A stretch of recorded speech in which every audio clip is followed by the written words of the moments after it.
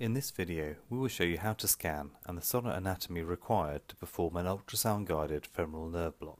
This block has many potential indications, such as analgesia for surgery of the hip, knee, anterior thigh and the medial aspect of the lower extremity, or used in combination with the sciatic and obturator nerve block for analgesia for knee replacement. The dose of local anesthetic required really depends upon the clinical situation, but generally between 10 to 20 mL of a long-acting local anesthetic like levobupivacaine should suffice. In this schematic overview, we show you the cutaneous innervation of the whole lower limb. We'll now focus on the lumbar plexus innervation of the lower limb, with the iliohypogastric and ilioinguinal nerves, the genitofemoral nerve innervation, the femoral nerve and lateral femoral cutaneous nerve, obturator and saphenous. Here we will cover lumbar plexus anatomy in a little bit more detail.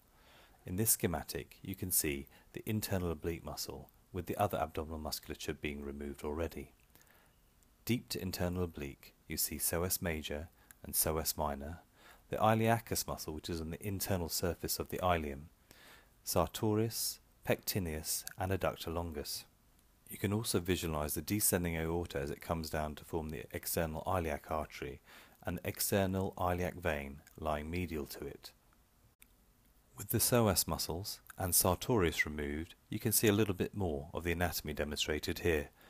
You can see quadratus lumborum lying behind the lumbar plexus, iliacus lying on the internal surface of the ilium, and the inguinal ligament overlying the femoral vessels with the femoral nerve. This close-up of the inguinal region emphasizes the area we will scan, with the inguinal ligament running from the ilium to the pubic bone, the femoral vessels running underneath it, with the femoral nerve lying laterally. You will see in this schematic how the nerves form from the lumbar plexus. The lumbar plexus is made up of divisions of the first 4 lumbar nerves plus contributions from T12. We will start with the obturator nerve, then the genitofemoral nerve, the femoral nerve as it then passes down to become the terminal branch of the saphenous nerve, the lateral femoral cutaneous nerve, the ilioinguinal nerve, and finally the iliohypogastric nerve. In this model we have exposed the right leg. We're first palpating the anterior superior iliac spine and then the pubic tubercle, with the right groin exposed. A high-frequency linear probe is placed transversely in the right groin. The colour Doppler mode is employed to ensure clear identification of a single femoral artery and a femoral vein. If 2 arterial pulsations are visualized, it means the probe is too distally in the limb as the profunda femoris has already branched off. It is also important to identify whether the lateral circumflex femoral artery is within the line of needle trajectory.